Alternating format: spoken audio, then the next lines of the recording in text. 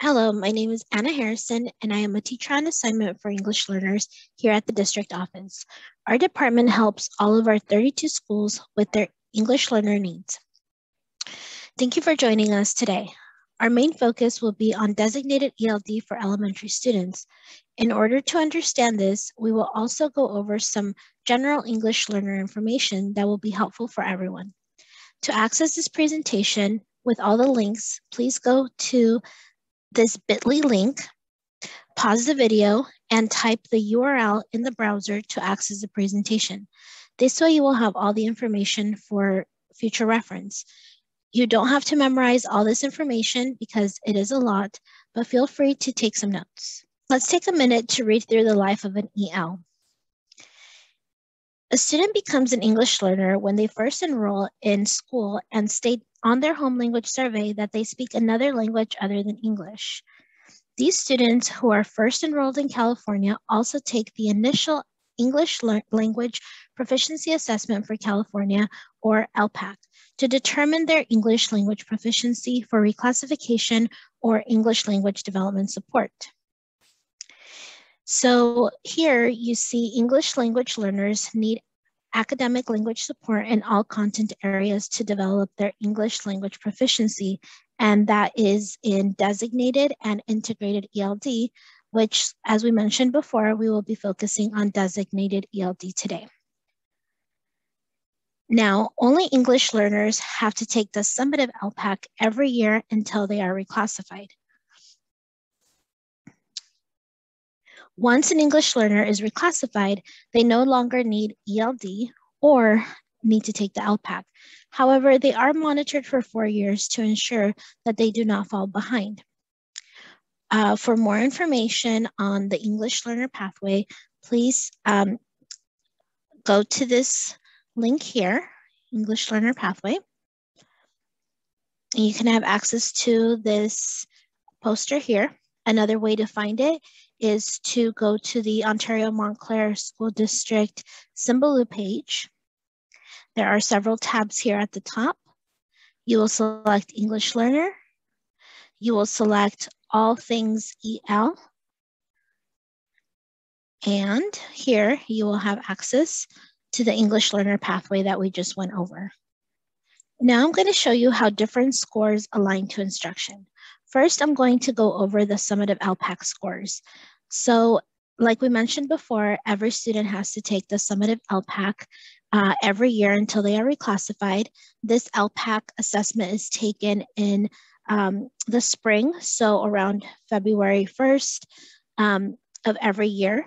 And so your students will either receive a 1, a 2, a 3, or a 4 on the LPAC. 4 is the highest level, and 4 is what is needed for students to become reclassified.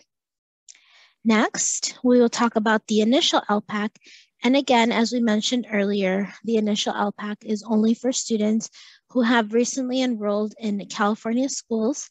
They take the initial LPAC within the first 30 days of entering a California school, and a student will score on the LPAC either novice, intermediate, or IFAP, initial fluent. And so these students will also be taking the summative LPAC later on that year. But to start off the school year, these, especially for example, TK and Kinder, will all take the initial LPAC, and they will either score these 3 here. And then finally, instruction. So instructional PLDs stands for proficiency level descriptors.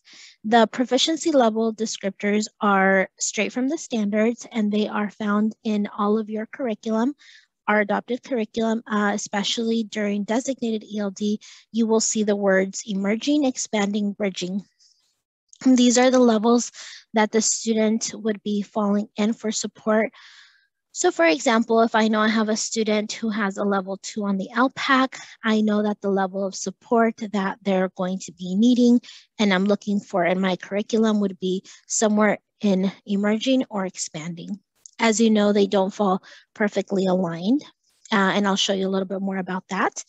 But also for if I know my student is intermediate, I might, depending on how much support they need, I might be looking at expanding or I might be looking at bridging. So this is how these scores from the LPAC, whether it's summative or initial, align to instruction on a daily basis for designated and also integrated. Now, these codes are on your rosters when you get them from Q. The Q roster must be the one with the EL membership on it. So if you have an EL in your class, an English learner, you will see one of these codes, except if they are RFEP, because that means that they have been reclassified, or an IFEP, which means that the initial LPAC that they took showed fluent English proficiency. Other than that, you will see levels 1, 2, 3, or 4 next to their name, and that means that they are an English learner, and that's the most recent LPAC score. You may also see NOV or INT. That means that on the initial LPAC, that is their most recent score, and they have not yet taken the summative LPAC.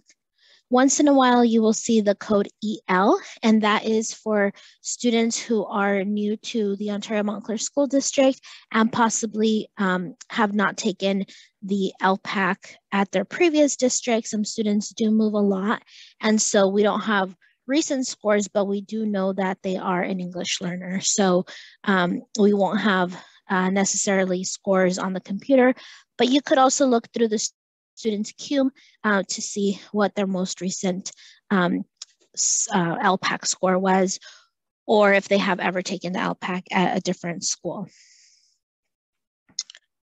All right, so now let's watch this short video where Dr. Echeverria explains the difference between designated and integrated ELD.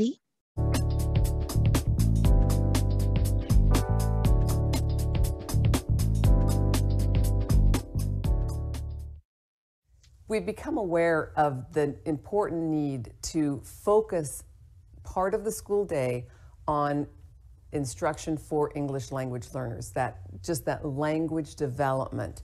And in California, for example, it's called designated ELD, and it differs from what we call integrated ELD, which is teaching content. With integrated ELD, content is primary, but at the same time, you're developing students' academic language. During designated ELD, language is primary, and content materials are used as the vehicle for developing English language. So during designated ELD, students are really learning about English, how to use it, how to formulate questions, grammar, syntax, advancing their vocabulary, and so forth. And it's really that critical designated time that is so important for our English learners to be able to advance their proficiency. We have so many students that are long-term English learners, and part of the reason is that they haven't had enough language support in their content teaching or had specific language instruction which they need to become fully proficient. So during integrated ELD, the content is primary, but we still want to pay attention to the language needs and provide those kinds of supports to students to make the content understandable for them, but then also have a specific time of designated ELD or ESL. Designated ELD is instruction provided during a protected time during the day. It is focused instruction on the ELD standards to assist ELs to develop critical English language skills necessary for academic content learning in English. In elementary schools, our designated ELD happens during the school day, and you can reach out to your site EL coordinator for more information if you're not sure what this is. In our middle schools, most of our middle schools, our students have a class period with an ILET class, and that is their designated ELD. But again, if you're not sure, you can check in with the school site's EL coordinator. It's important to note that ELD is core instruction and it's not an intervention. I also want to share this resource from the California ELD standards. If you Google California ELD standards, you can find it in a really large document, or like I said before, if you are here on the Symbaloo page, if you go to the newcomer support tile,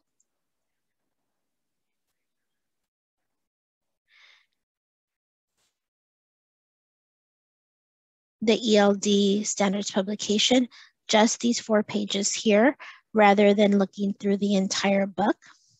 And so let me zoom in to show you. Here, it explains the definition of emerging, expanding, bridging. And like we said, these are the ones that you will be seeing in your curriculum.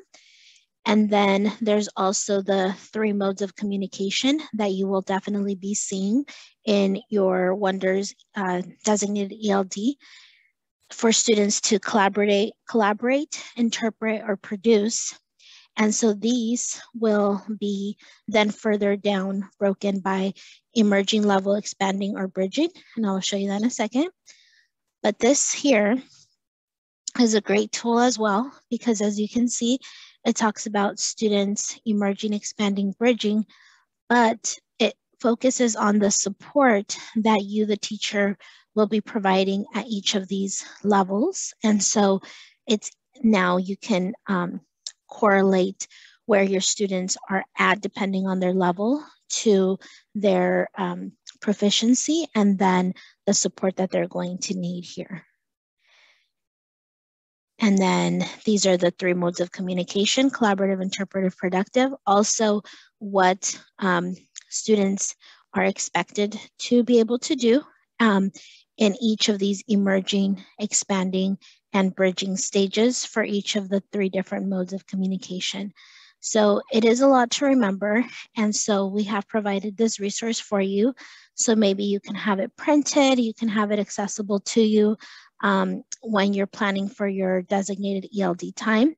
So again, under Symbaloo, when you first go to the Ontario Montclair School District Symbaloo for Teachers, at the top, you will go to English Learner.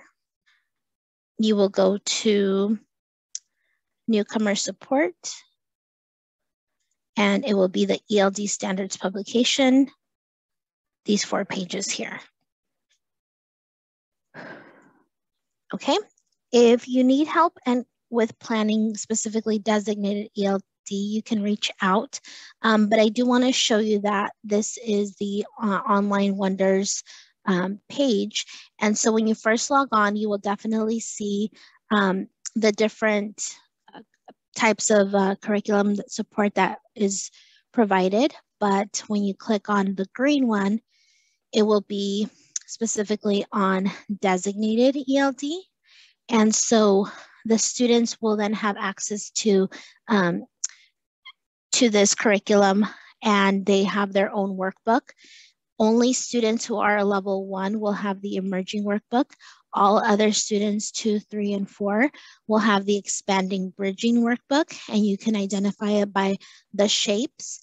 Not many of your students are going to have this emerging book here. So we do recommend that every single student has their own workbook.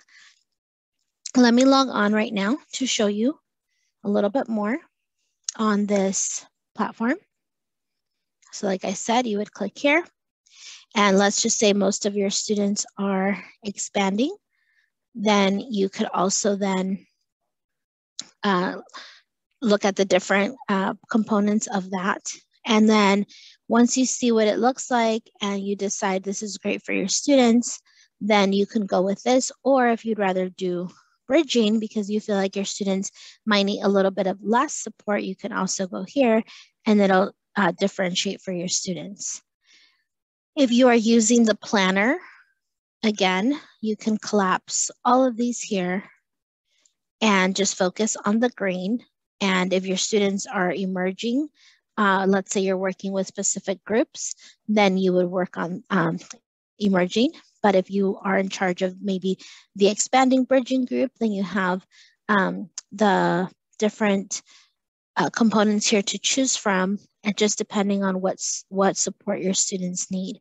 This is all in your TE as well. It's just that this is the version of online that you can access, but your TE is also labeled the exact same codes with these shapes here. And then when your students are logging on online, only if they are English learners, they will have the adaptive learning.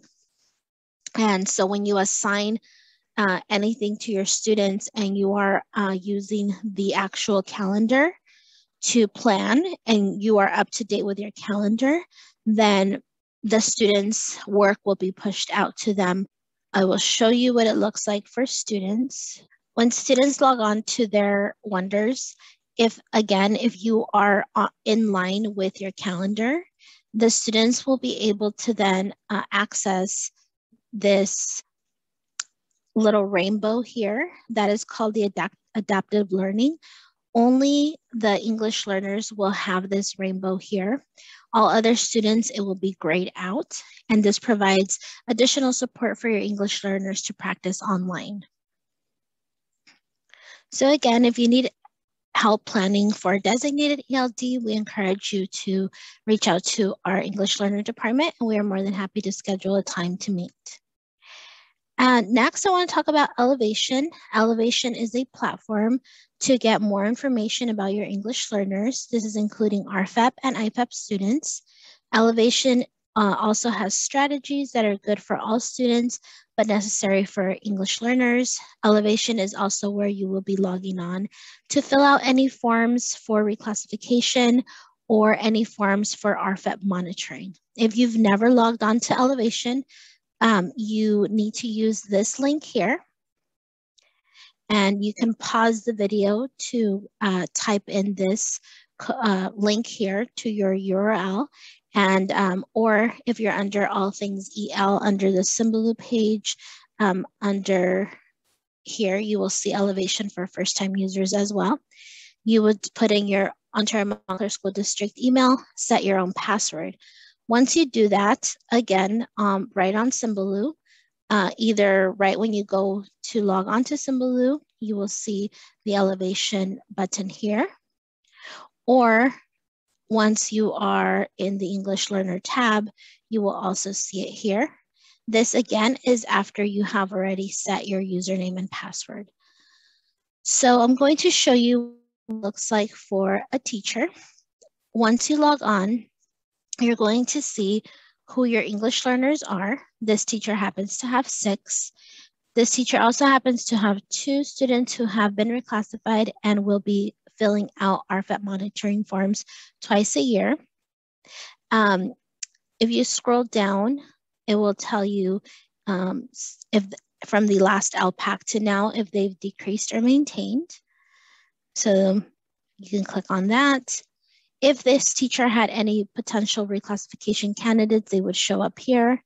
If this teacher had any newcomers who have been, students who have been enrolled for less than 12 months in US schools, they would show up here. Most of these English learners are Spanish speaking.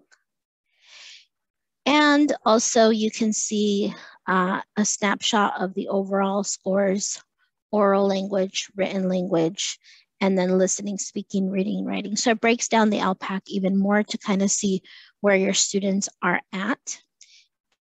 To click on any of these tiles, you can see exactly who the students are. However, for privacy today, we will not be doing that.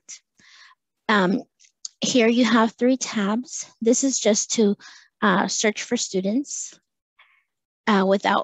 you can also click here, but you can search for students here. Monitoring will be where you click to be able to fill out any forms. Under instruction is where you have all the strategies to support your English learners. We will be covering a little bit more about the strategies on Elevation at a different time, but just know that it is here, it is available, and you're more than welcome to browse. That's all the content that we have for today. Please contact our English Learner Department if you have any questions. Thanks for watching this episode of the Curriculum Cafe. Click like and subscribe to join the cafe for more classroom tips from the TOA team.